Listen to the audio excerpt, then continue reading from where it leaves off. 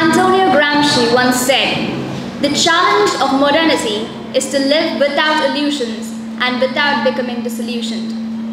In the contemporary society, where man is losing touch with what makes him human, we need to shake ourselves into reality. Good morning. I would like to welcome you all to this talk series celebrating 100 years of Wasteland and Ulysses, hosted by the Department of English, University College. Today, we celebrate the centenary of these two works. James Joyce's Ulysses and T.S. Eliot's Wasteland are perhaps two of the most important literary works of the 20th century. Both of these works find a common ground in discussing modern civilization and man's place in it. The remarkable ideas expressed in these works always draw literature enthusiasts like moths onto a flame. I would like to call upon Mrs. Pravina Thompson, Head of the Department of English, to deliver the welcome address. Over to you, ma'am. Our honored guests of the day, Dr. Jancy James, Dr. Kalyani Vallath, respected Principal Dr. Saji Stephen, dear colleagues and students. We have gathered here today to celebrate the legacy of two momentous works of English literature. These two literary icons, T.S. Eliot and James Joyce, marshal the chaos of modernity into their chosen artistic forms. In The Wasteland, Eliot writes, "These fragments I have showed against my ruins, mirroring the nature of his creation and the fractured reality of his times." Though his work sparked widespread controversy and was banned in the United Kingdom till 1936, as James Joyce pens in his Ulysses, a man of genius makes no mistakes. His errors are volitional and are the portals of discovery. A century later, students of literature still delve into these seminal works to unravel their significance, and it is indeed appropriate that we celebrate the centenary of their publication. We are fortunate to have with us today two eminent academics to guide us in this celebratory quest. Dr. Jancy James has served as Vice-Chancellor of two universities, Central University and Mahatma Gandhi University.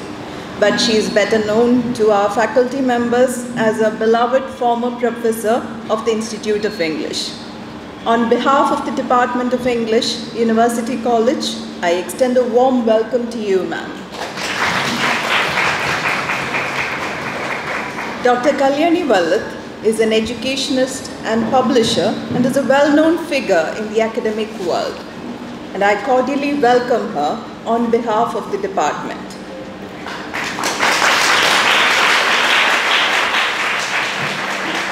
Her father, Professor Balakrishnan Nair, a former principal of University College, has also graced us with his presence here today, and I welcome him also into our midst today. Our principal, Dr. Saji Stephen, has always encouraged the endeavors of our department, and I gladly welcome him into our midst today. I also extend a hearty welcome to all the teachers and students who are enthusiastic participants of today's event. Thank you. Thank you, ma'am. Our principal, Dr. Saji Stephen, has graced us with his presence and will now be giving the presidential address. Good morning all. Respected guest of honor, Dr. Jancy James, former Vice-Chancellor of MG University and the Central University, who is inaugurating this seminar with the keynote address on the Wasteland. Dr. Kalyani Vallath, eminent academician, educationist and an authority in English literature, who is delivering the talk on Ulysses. Former Principal Dr. Balakrishnan, Head of the Department of English, Srimati Pravina Thompson, dear colleagues and my dear students. The Department of English, University College is celebrating the centenary of two great works of English literature in the 20th century.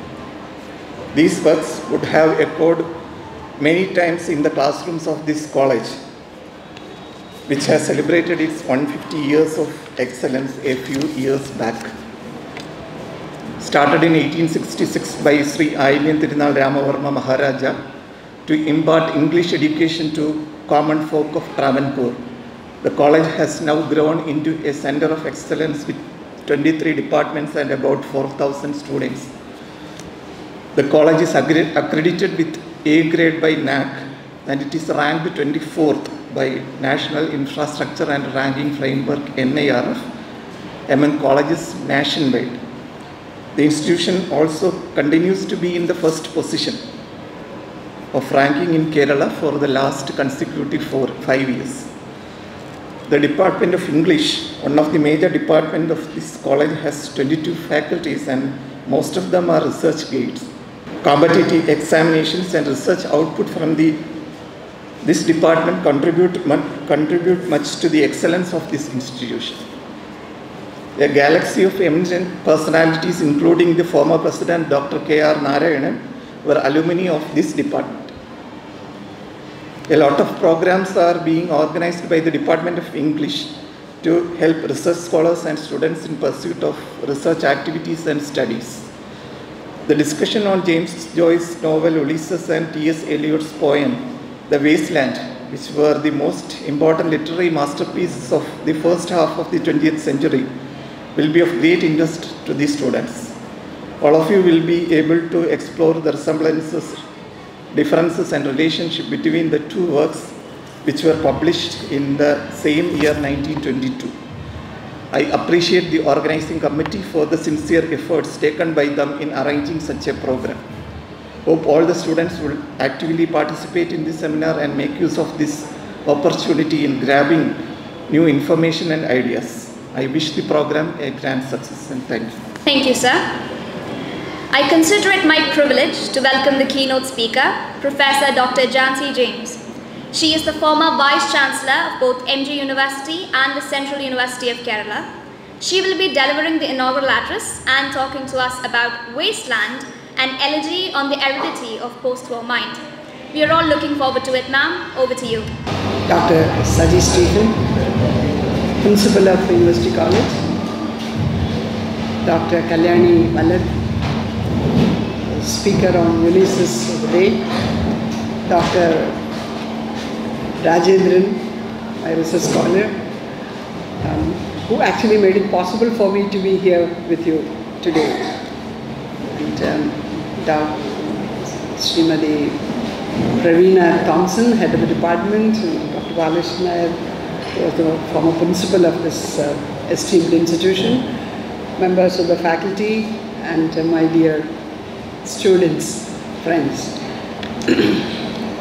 Well, I think it's nearly more than 10 years since I stepped into this campus. So I must thank the organizers for giving me this opportunity. I also would like to congratulate University College English Department for conceiving this program and giving a thought to celebrate and commemorate one of the greatest events, happenings in literary history, namely the emergence of the Wasteland in October 1922, authored by T.S. Eliot. I'm sure that you must have got really intimidated by my carrying a file of papers, typical of a teacher. I enjoy teaching and I miss it. For 9 years when I was the Vice-Chancellor, the only thing that I missed was actually the classroom. I tried to go to the classroom and do some teaching in MG University, but I could not be a regular, prompt teacher, so I stopped that also. So today we are trying to remember the Wasteland. And Kalyani, who is a wonderful academician and also a promoter of literature all over the country, literary studies all over the country. She's my student too. I'm proud to, say that. She's going to present before you Ulysses, another work which also was published in the same year, 1922. Even I was not born then. But when I did for my MA, The Wasteland, it was like, getting into a whirlpool or a whirlwind. It absolutely, shattered my so far existing literary sensibility and capability to appreciate literature. I began to understand that I need an entirely different yardstick, a different criterion to enjoy poetry, to understand poetry. Anyway, Eliot himself has said that genuine poetry would communicate before it is understood. And I think this is perhaps the best statement on The Wasteland also. And the connection between The Wasteland and Ulysses, I'm sure Dr. Kalyani is going to mention that. Eliot was aware of Ulysses, and Ulysses was being published in a journal, being serialized. And I think it got banned also. Because it talked about all kinds of things which were never thought of, and also the kind of presentation, the kind of imagism, the kind of expressionism, the kind of surrealistic, representation of characters from myths and legends. Stephen Dedalus, which is already in the Portrait of the Artist as a Young Man. But the point is, Eliot was aware of it, and Eliot did take a lot from Ulysses, actually. Now, recently there was a meeting organized by the Association of Buddhist Scholars, of which I am the president. It's an organization of those who have done their studies in Britain, in UK. So when it was, just 2 weeks ago, and the Queen is no more. So I asked Ambassador T.P. Srinivasan to give a talk on, and he sort of instantly, he gave the topic as London Bridge is fallen, but monarchy is intact. And I think one statement on The Wasteland is London Bridge is falling. It's actually an elegy on the London Bridge, which had already fallen. The London Bridge, as you know, is falling, is actually the code word for all the ceremonies and procedures attached to the Queen's death and burial. That was the code word. They had prepared it, and the entire thing was prepared much earlier. So London Bridge is like a, is a metaphor. It's a metaphor for so many things in the English scenario. It's also the nursery song that you perhaps learned, but I never learned because I had my pre-nursery, pre-primary education in an Ashan Kalari, and wrote on sand my first letters, taught by an Ashan, not by posh teachers, like you did. So London Bridge is falling down, my fair lady, is a nursery rhyme. And in this particular poem, London Bridge stands for Europe, post-war Europe, post-First War Europe. It also stands for the unreal city, as Eliot describes London. London as a kind of, symbol of what can happen to the social fabric, what can happen to the human mind by the inhuman atrocities in a world war. Well, a thinker and a philosopher like Eliot, with an amazingly, rare poetic sensibility, could not be in a state of apathy towards what had happened to the whole world, particularly Europe, during the First World War, and the aftermath of the World War, what it meant to Europe. But what you study as part of your curriculum, this 433 lines long Wasteland, that was not the original state of this poem. It was 800 lines long. And Ezra Pound, the person who was also the propounder of imagism and modernism, he edited it. He got it from Eliot and reduced it to 433. And it's also interesting that he wrote a few lines on this, And to Ezra Pound, the poem was dedicated, as you know, to the better craftsman. It was dedicated. Ezra Pound, the better craftsman. And he wrote a few lines. If you must needs inquire, know, diligence readers, that on each occasion, Ezra performed the Caesarean operation. And that is how the wasteland was born. It is also important for us to, understand the poetic philosophy and poetic theory of Eliot before we even open the lines. We want to become emotional when you read a poem. When you write a poem, also the same happens. But Eliot believed and wrote again and again that poetic composition, indulgence in poetry, is actually not an expression of personality or a turning loose of emotion, but an escape from personality and an escape from emotion. So this impersonalization of one's own self and one's own emotions when you write a poem, that was basic to his poetic philosophy. And he was also very much concerned about, very much insistent on taking a different road. I took a different road and that has made all the difference, Robert Frost said. So to be different from the existing mode of writing, the existing mode of artistic representation. Lots of things were happening, from realism to impressionism. What you feel about reality is more important than what reality is. And into post-impressionism again, into expressionism, you can't just say, clearly what you feel about anything. You have to say, you have to represent the inner reality of something. And to present an inner reality, you cannot be a realist. You can distort it. You can subvert it. You can make it ugly in order to bring out the beauty of something. Because the inner life of something, animate or inanimate, is something which is beyond the grasp of ordinary traditional sensibilities. So Eliot had spoken a lot about it, and he also, probably you have already learned that in his essay on metaphysical poets.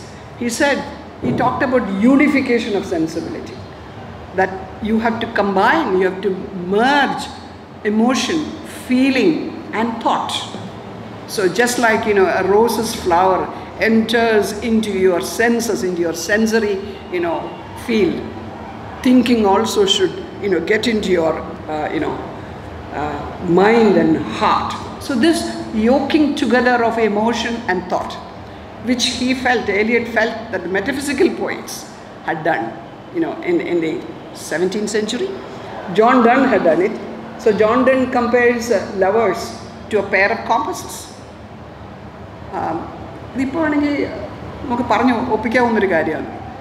That a husband and wife are like the two arms of a compass. But finally he will come back home, just like the arm of the compass. There's geometry and there is also a love note, an emotion. So this kind of yoking the intellect with the emotion. And Eliot went to the extent of saying that this Tennyson and Browning, they were intellectual poets, but they were not reflective poets. So he wanted to be a reflective poet, one who could reflect on knowledge, on information, on myth, on legend, on epic, on whatever past literature was, and at the same time write about it in an impressionistic, expressionistic, imagist, symbolist, fragmented way, and at the same time make himself communicated. He may not be understood, but he only wanted to be communicated. And he was also very much influenced by Mallarmé, Baudelaire. So he said, to describe is to destroy, is to kill. So to suggest is to create. So if you describe, teachers in a suchiganam, yangalingana describe either nashipikum. We spoil the beauty of all works by teaching, by explaining with reference to the context. Sandarbham vivaricha ashayam vishadamake. So that is actually killing the work. But to suggest, dhwani pikiga. Bharatiya sahityathil adundu, dhwani.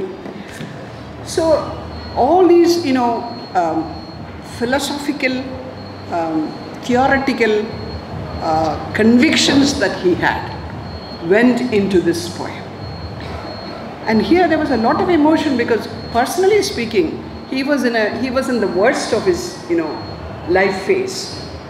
He had married Vivian, and within 5 years she became, terribly sick, and they didn't know what to do. And in southern England, on the coast of Margate, when he was spending the days with her to see whether she would be cured out of the disease, he wrote this poem, and that is why you have the lines, on Margate sands, I can connect nothing with nothing. At the same time, he did not want to bring in, his personal feelings and his personal, emotions into the poem. So he yoked thought, he yoked the intellect with the sentiments, with emotion. And for that he went into, books like, you also know that, unless I mention that, I won't be able to communicate. I'm not a poet, so I have to be a little, explanatory. So he went into, books like Jessie Weston's book, and From Ritual to Romance, and Fraser's book, The Golden Bough. So he made use of all these things, because those books gave a whole world of legends, a whole world of possibilities in human experiences, in nature, possibilities in nature. So you have the Fisher King in the Wasteland. I gave the title an elegy on the aridity of post-war human mind. Now, aridity, sterility, drought, these are not new things in post-war world or any time. Throughout history this is happening. But in the legends, often this kind of a dryness of the land, the physical dryness, the external dryness, the dryness or the infertility of nature, when nothing blooms and nothing, fructifies, that is often connected to the doings or the nature or the character of the person who is ruling, who is in power. So if the king has gone wrong, if അയാളുടെ കാല് തെറ്റിയിട്ടുണ്ടെങ്കിൽ, രാജാവിൻ്റെ കാല് തെറ്റിയിട്ടുണ്ടെങ്കിൽ നാടും നശിക്കും. So we have it in our Indian Puranas also. So we have the Fisher King. അയാളെ Fisher King എന്ന് പേരിട്ടത് അയാളെ ചൂണ്ടായിട്ട് മീൻ പിടിച്ചുകൊണ്ടിരിക്കുന്നതുകൊണ്ടും കൂടിയാണ്. He is one who fishes. And fish is a great symbol of rejuvenation and regeneration. Christ ബൈബിളിൽ പല പ്രാവശ്യവും മീൻ വറുത്ത് കൊടുക്കുന്നുണ്ട്. മരിച്ചു കഴിഞ്ഞിട്ട് when he was resurrected, he came back and had food with his own disciples with fried fish. And anjappam kondu 5000 pere, 5 meenum 5 appavum. So fish is there even in the Bible.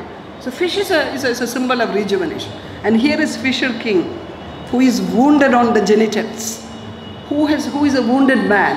He is fishing because he has to save his country. It's a hope that by his transformation, maybe by his death, the country would be saved from the cursed infertility and drought. So this has been happening, all over the, all through history. And you have also a central narrator in the Wasteland. Who is that? Eliot? Tiresias, yeah, Tiresias, the legendary hero. Tiresias is also a very difficult person to understand. He also comes from the Greek legend. He is, it says, wrinkled man, I mean, old man with wrinkled breasts. So he has had 2 births. Or he happened to see a pair of snakes mating, and he was cursed to become a woman.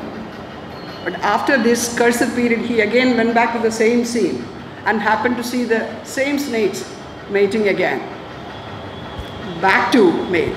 So a person who has been blessed or cursed to have 2 genders, the masculine and the feminine, very highly experienced person, he claims.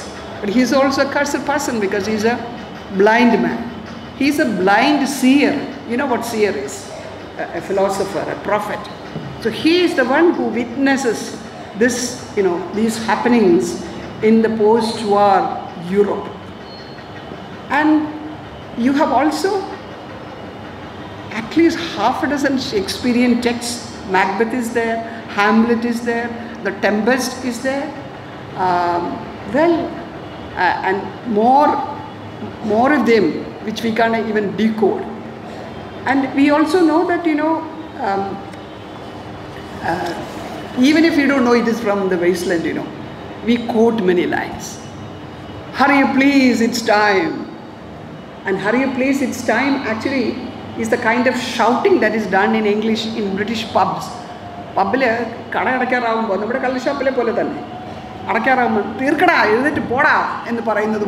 please, it's time. But this call in the wasteland, a philosophical poem, this call is to humanity. Please get away, get out of this depraved condition in which you have lost the values of life, in which you have lost your sense of morality, in which you have lost love. So love is a very important component in the wasteland. And just as you have sterility, infertility, you have also sexual anarchy in the poem, where women are being exploited, and where a woman, whose husband has gone to war, and he is a soldier, is going to come back, and her friend is alerting her, after all, this man is coming back from war, you better give him a good time. And you look, at the age of 31, you look like an old hag. So why don't you at least get your teeth done? But she says, I've had 5 children, it was all difficult births. And finally the 6th, I had to use pills to get rid of it, and after the pill taking, I am miserable. So you have also the story of Philomel. So Philomel and Procne, who was the wife of a king, and Philomel, who was her sister. Philomel was sexually exploited by the king. And she shouted, and she said she would, narrate it to the world. And you know what the king did? The king cut off her tongue. And then she wrote what happened to her as a picture and sent it to her sister, who is the wife of the king. And she was shocked. She decided that, she would take revenge. So she killed the son that she bore through him, removed the head, and cooked the flesh of the son, and later on showed him also the head. Well, this was, very, very gory kind of a thing. And Philomel getting changed into nightingale, and Procne into a sparrow, and the king into a hoop. So Philomel becomes the voice of the endangered, inflicted, assaulted woman. It could be post-Europe, it could be 2022, it could be anywhere. And she sometimes cries, Tyrio. And Tyrio is perhaps Tyrius, the voice of the spokes voice of the poem itself. But Tyrio, actually, she actually, mutters, this nightingale sings, jag, jag, jag. It's actually an alerting voice to those who think and treat women, think of women and treat women, you know, unfairly and unjustly. But jag is also a word. Again, he uses the dialect, you know, the slang. Jag is also a slang for sexual act in British language. So those who do not understand the agony of the inflicted woman would only hear jag jag in this sense when Nightingale sings jag, jag, jag, cheerio. I can act because I was taught by a teacher, you know, who, as I said, made a big difference in my sensibility when he taught the Wasteland.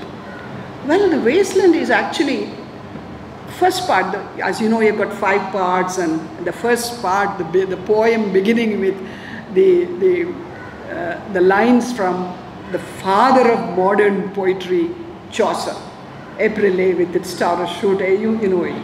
But it begins, April is the cruelest mind, breeding lilacs out of the dead land. Eliot subverts these happy lines, which is actually the beginning of, you know, Wasteland, the Chaucer's poem, Canterbury Tales. Why does he do that? When spring comes, we should be welcoming spring, because it's the time of fertility, it's a time of flowering, it's a time of beauty. But Eliot says, no, beware, it's the cruelest month, breeding. A critic actually says, you should actually, you know, read it together. April is the cruelest mind, breeding. What is the outcome of the breeding now? Very bad breeding, very bad outcome. And mixing memory and desire, the memory of a dark past, the memory of inhumanity, and desire, which will never be fulfilled.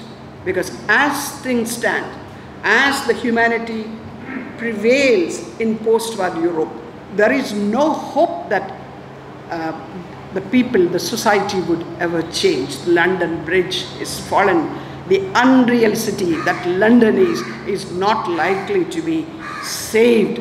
There is no, you know, there is no salvation. So the first, you know,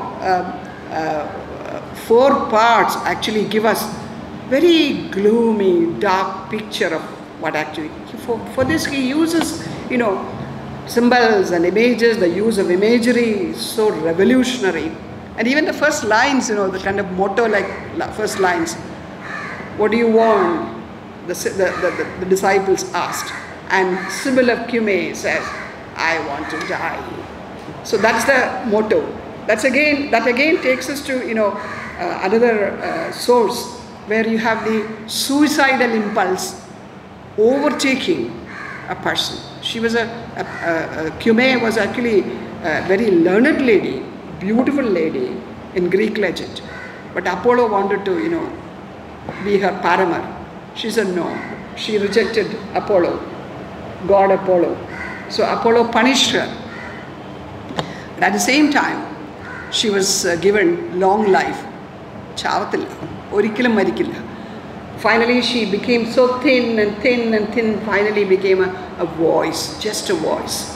So, and she's caged, she's put in a cage. She put herself in a cage, one interpretation says. And when people come and ask her, what do you want? Because she's such a learned, you know, she was a learned. I want to die. Because that is the only thing that will not happen to her.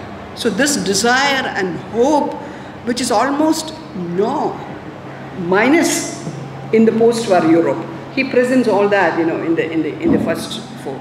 The first one, as you know, is the burial of the dead. The burial of the dead, where, you know, everything needs to be killed. That's again another myth that we find in the legends, that the evil has to be killed. It could be sometimes, you know, by throwing into water, and the water will wash away the dirt, wash away the immoral, wash away the undesirable, wash away the sins, the immoral.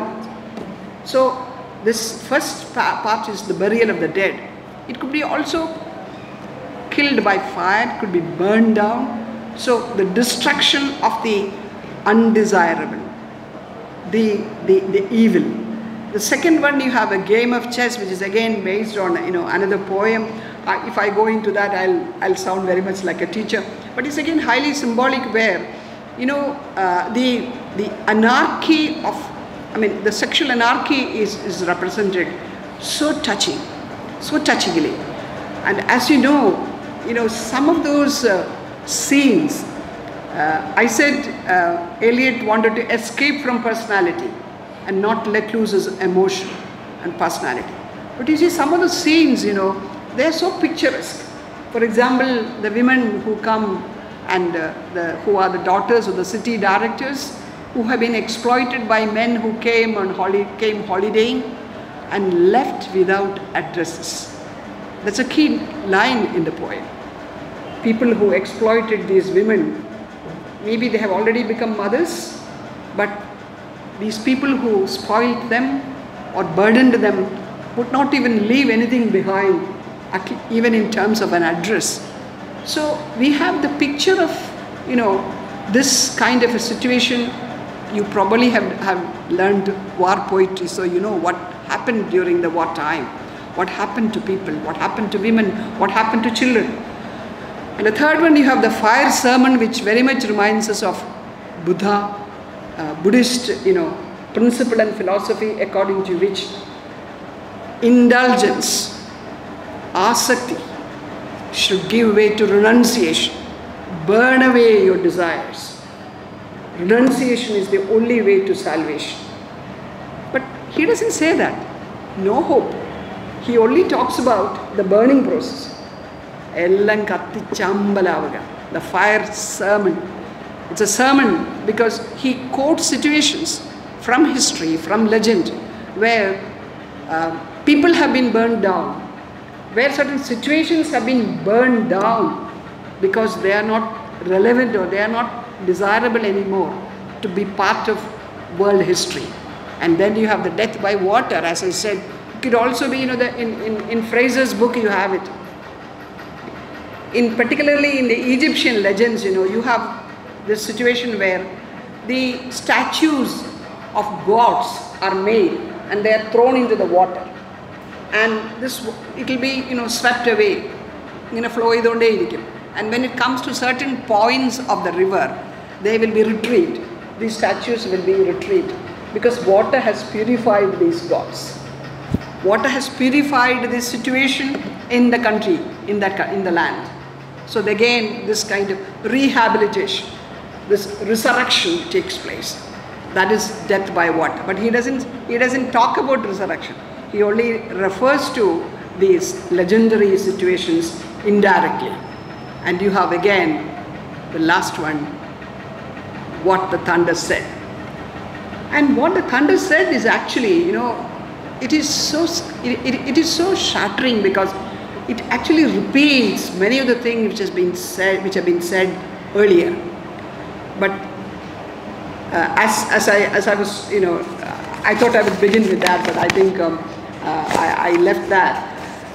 There are so many quotations, there are so many quotes in the Wasteland, which people quote without knowing that it's from the Wasteland. Or I am in Rat's Valley, where the dead men have lost their bones. Is again, my nerves are bad tonight. All these things we often hear. So, sweet Thames run softly till I end my song. Quotations on it. And one of the things, most important, is the last part of this poem, what the thunder said. After having spoken cynically and hopelessly about the failures of religion, failures of all systems, political system, administrative system, governance, Christianity, all religions, he comes to a situation where he says, I hear a thunder from the Himalayas. T.S. Eliot, as you know, he took his PhD in philosophy. That's again another story. His father, he is actually an American, So his father actually wanted him to come back to America. As a boy, he went to Paris, Sorbonne University. I was there for some time, attending a conference. that's a seat of scholars and thinking, intellectualism. The French intellectual and the arrogance in the seat and Sorbonne University. He studied there. Out of and the Burke's name, Russell's name, philosophy. But his father thought that he would take a PhD from Harvard University. Harvard land registered. He'll come back and become an American citizen. But he didn't. He went to England and Oxford in a PhD. And he tried to, again he fell in love with Vivian, an elite, woman. And father could not actually forgive him. So he tried to appease, and father even did not mention his name in the will. Vilpatrathi polum peru koduthilla Eliotinte karanam ee Englishkaranai nashichu poya ee magane orthu ennum vedayilayirunnu achan. So that is the story of Eliot's personal story. He had learned Indian philosophy.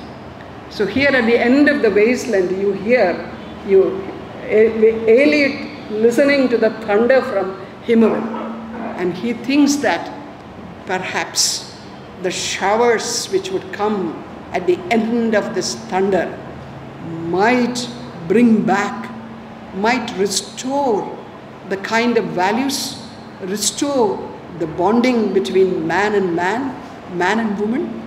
Man and man. So woman and woman, man and man, man and woman, the human bonding, the value of love, it will be restored by the showers of blessing that might follow the thunder from Himavan. And what does the thunder say? ഇതാണ് ഞാൻ പറഞ്ഞ പലരുടെയും പ്രസംഗത്തിൽ ഇത് പള്ളിയിൽ അച്ഛന്മാർ പോലും പറയും ദത്തം ദയത്വം ദമ്യത. So it's actually from Brihadaranya Upanishad. So Eliot hears these three things: ദത്തം, give, കൊടുക്കുക, മനസ്സറിഞ്ഞു കൊടുക്കുക, നിന്നെ തന്നെ കൊടുക്കുക. Give yourself. Not only give what you have, give yourself. Surrender yourself to the needy. Give. Dayatvam. Be compassionate. Daya. And dhammyada. Control. Discipline. Control yourself. Self-discipline. അപ്പോൾ ഇത് മൂന്നും കൊള്ളാമല്ലേ? അപ്പോൾ ഇത് അച്ഛന്മാരോ സ്വാമിമാരോ ആരും വേണ്ടി ഇത് ഉപയോഗിക്കും.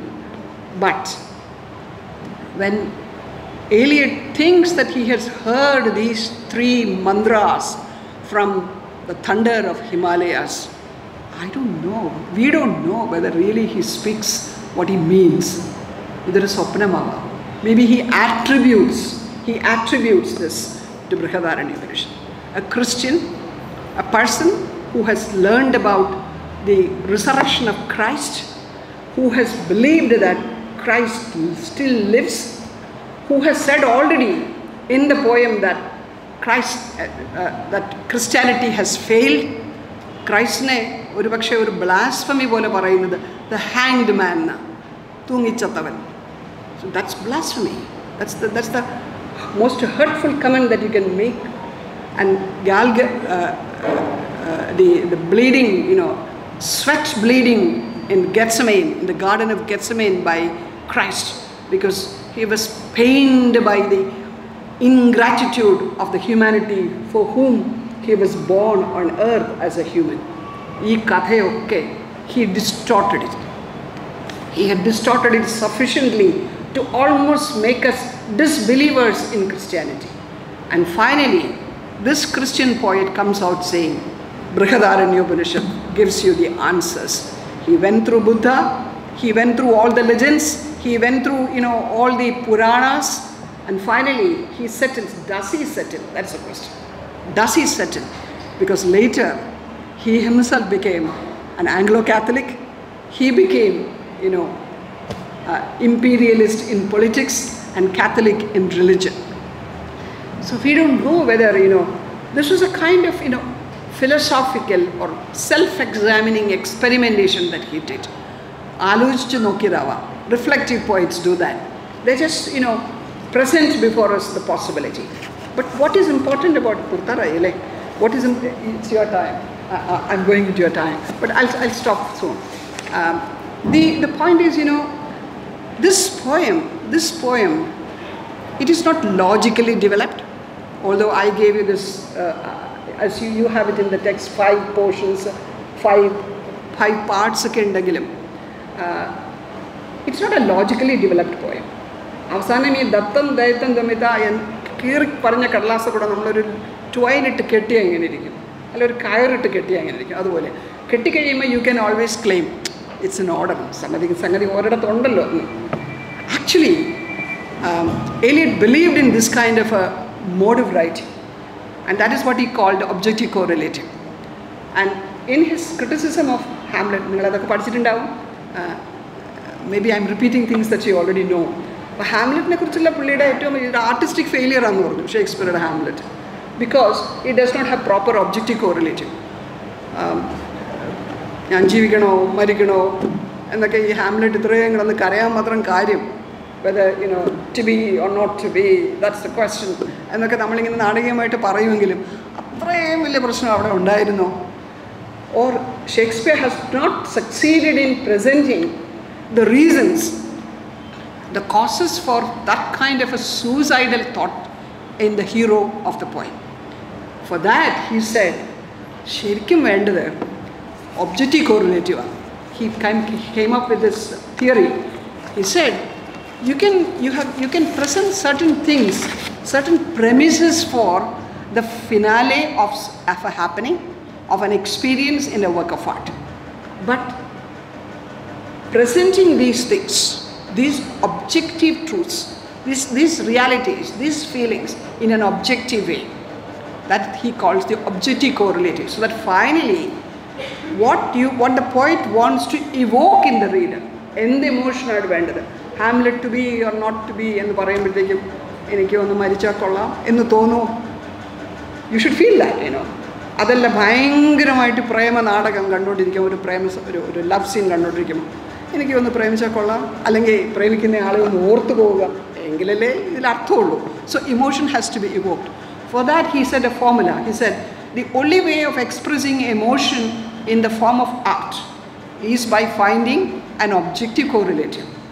In other words, what is objective correlative? A set of objects, a situation, a chain of events which shall be the formula of that particular facts,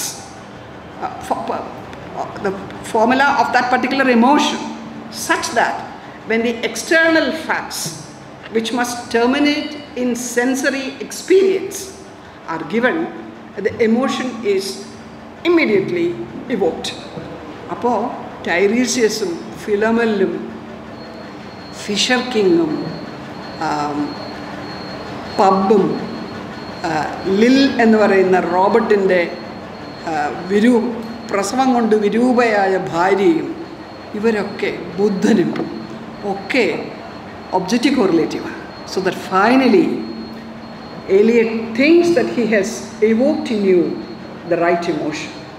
അത് എലിജിയെ കാണുന്ന ഞാനങ്ങ് പറഞ്ഞു വെച്ചതാണ്. It's an elegy on the aridity, the drought, the sterility, the infertility, the dryness of the human mind. അങ്ങനെ ആവണം എന്ന് Elliot ആഗ്രഹിച്ചിരുന്നിരിക്കാം. But there is always the critical thinking that Eliot could not actually convince us that Datam, Daitam and Demida are the answers to the questions that troubled him, that vexed him in the post-war European world. അത്ര ധൈര്യമായിട്ടൊന്നുമല്ല പറഞ്ഞത്. ഇങ്ങനെ പറഞ്ഞു അതവിടെ ഉണ്ട് ആയിരിക്കാം, കാരണം മഴ ഒരിക്കലും പെയ്തില്ല ഇതില്ല. കേട്ടത് ഇടിയുനാദം മാത്രമാണ്. ഇടിയുടെ അവസാനം മഴ വരുമോ? മഴ വരാത്ത ഇടി നമ്മൾ കേട്ടിട്ടുണ്ടല്ലേ. So it's actually there is a lucent. And ആ ലൂസൻ്റ് കെട്ടിയതാവാം. പിന്നീട് ആഷ് വെനസ്ഡേ എഴുതിയപ്പോഴും ഒക്കെ he claimed that Christian faith is a solution. We don't know. Writers are funny. That is why we read them. So I don't know whether I was able to communicate what I told you. I wanted to really all that I want you to do is to make you feel that എനിക്ക് ബേസിലുണ്ടെന്ന് വായിച്ചേ പറ്റൂ. ഒന്നും മനസ്സിലാവത്തില്ല പഠിക്കാത്തവർക്കല്ല, നിങ്ങളൊക്കെ യുവറുള്ള people. I M saying generally ഒന്നും മനസ്സിലാവില്ല.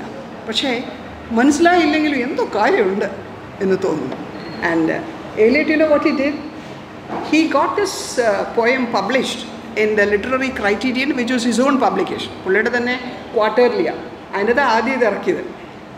But he felt അതായത് ഇത് വിചാരിച്ച പോലെ ഒന്നും ഹിറ്റ് ചെയ്യുന്നില്ല എന്ന് തോന്നിക്കൊണ്ട്, although there was a lot of roaring, kind of very high appreciation, but there was also, as usual, I mean, as can be imagined, a lot of opposition also. So he got it published as a book. Faber and Faberleke ഇറക്കിയിട്ടുണ്ട്, New York തന്നെ ആദ്യം ഇറക്കി with notes. അത് അതിനേക്കാളും കുളമായി. Because the notes become, so heavy. ഭയങ്കര ഒരു വല്ലാത്തൊരു notes. And Ayappa Panikar, who was a teacher here, who was my mentor and who was head of the Department of Institute of English, a great poet, modernism, Malayala കവിതയിൽ കൊണ്ടുവന്ന, he translated The Wasteland into Malayalam. Out to print ആണ്. ഇപ്പം മാതൃഭൂമിക്കാരത് ഇറക്കണ്ടെന്ന് തോന്നുന്നു. So he also translated the notes also into Malayalam. It's so difficult because it is so, and the linguistic untranslatability, cultural untranslatability, okayulla oru sadhanamanu, untranslatable. But he did that, You know why he did that? Because probably, he found in this Western European consciousness and sensibility what he wanted to do in his own language, in his own culture. What Eliot was trying to communicate was actually the dissolution, the absolute disappearance and unwinding of all those good things in life. Truth, belief, faith, love, father-child relationship, husband-wife relationship, lovers relationship, all these things were utterly changed. Eliot പറഞ്ഞ പോലെ utterly changed, but no beauty is born. Subversion എപ്പോഴും creative ആയില്ലെങ്കിൽ it will be anarchy. So Eliot was addressing post-Europe world from this kind of a stance. And ഒരു പക്ഷേ എനിക്കുള്ള ഈ ആവേശം നിങ്ങൾക്കൊരു പക്ഷേ തോന്നുന്നുണ്ടാവില്ല. കാരണം നിങ്ങൾ പിന്നീട് പായ്യപ്പണിക്ക് സാർ കഴിഞ്ഞിട്ട് ബാലേന്ദ്രൻ ചുള്ളിക്കാടിൻ്റെയൊക്കെ കവിത വായിച്ചിട്ടുണ്ട്, സച്ചിദാനന്ദൻ്റെ കവിത വായിച്ചിട്ടുണ്ട്. They have all been, highly influenced by Wasteland, T.S. Eliot. So this kind of a seemingly fragmented composition, but essentially winding, binding, resolving writing. So we are now familiar with that, but think of it, at a time when even to deviate from traditional mode of writing was always questioned. Ulyssesന്റെ കാര്യം കല്യാണി പറയും, എന്താ അതിൻ്റെ കഥയെന്ന്. അങ്ങനെ നമുക്കെപ്പോഴും ഇത്രയും opposition തീർച്ചയായിട്ടും ഉറപ്പായിരുന്ന ഒരു സാധനം ഇങ്ങനെ ഇറക്കി എന്നുള്ളതാണ് ഇതിൻ്റെ ഏറ്റവും the most important thing. And he actually, I talked about the fragmented nature. The original title was He Do the Police in Many Voices. Charles Dickens, I think, mutual friend. Or a novel, a particular person imitates the voice of different policemen. അപ്പോൾ അതേ title അതാണ് ഇതിന് കൊടുത്തിരുന്നത്, He Do the Police in Many Voices. എന്താണ് ഈ He Do the Police in Different Voices? Because Eliot tries to be the spokesperson of different personalities, different persons from history, from legend, from Puranas, from epics. But Ezra Pound, he's very cynical also. Ezra Pound isn't. How can you sell this? This is such a stupid title, The Wasteland. So I could actually അതുകൊണ്ടല്ലേ എനിക്ക് ഇങ്ങനെ ഒരു title ഇടാൻ പറ്റി, Elegy on the Aridity എന്നൊക്കെ പറയാൻ പറ്റും. So although fragmented, as I said, it's a very serious poem. It's also a poem which goes beyond the times, which is relevant. If you read the poem carefully, you will find that the kind of situations which have been presented in this poem are literally relevant to our own times. We are a far away culture. We ഇപ്പം നമ്മളുടെ അന്ധവിശ്വാസങ്ങളെക്കുറിച്ചും ക്രിമിനാലിറ്റിയെക്കുറിച്ചൊക്കെ നമ്മൾ കേട്ട് മടുത്തു. നമ്മളൊരുമാതിരി ആപ്പതി ഇൻഡിഫറൻ്റായി. നമ്മളിപ്പം channel വരികയാണെങ്കിൽ നമ്മൾ തിരിക്കാൻ മാത്രമായി. പത്രത്തിലൊരു കോളം കണ്ടാൽ നമ്മളത് വായിക്കാതെയായി, അത്രയ്ക്ക്.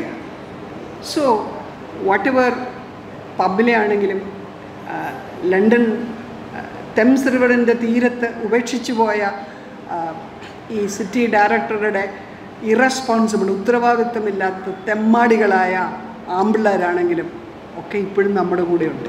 They are all with us. So this kind of an infinite value of this poem, that's what I try to communicate to you. And ഒരുപാട് വേറെ ഒരുപാട് കാര്യങ്ങൾ ഇതിനെക്കുറിച്ച് പറയാനാവും. ഇൻട്രസ്റ്റിംഗ്ലി ഞാൻ ഇന്നലെ കണ്ട ഒരു എസ്സേയാണ് വിമൻ ആൻഡ് ദ വേസ്റ്റ്ലാൻഡ്. സ്ത്രീകളെക്കുറിച്ച് മാത്രം, വേസ്റ്റ്ലാൻഡിലെ സ്ത്രീകൾ. സോ ഇറ്റ്സ് സോർട്ട് ഓഫ് ഒരിക്കലും തീരാത്ത ഒരു സ്റ്റഡിക്കുള്ള അതാണ്. PhD thesis ഒക്കെ ഒത്തിരി വന്നിട്ടുണ്ട്. In Institute of English, Sarama Verghese, she was also my student, she's no more. She took a PhD on the comparative study of Ayyappa Panikar's poetry and T.S. Eliot. So the possibilities are immense. I don't know, Rajendran, I asked Rajendran if you will ask me any questions. He said, teacher, I don't know. If you have questions, you can always ask me. I may not give you answers, just like Eliot did not give any answers. But thank you so much for your patient listening. Thank you so much.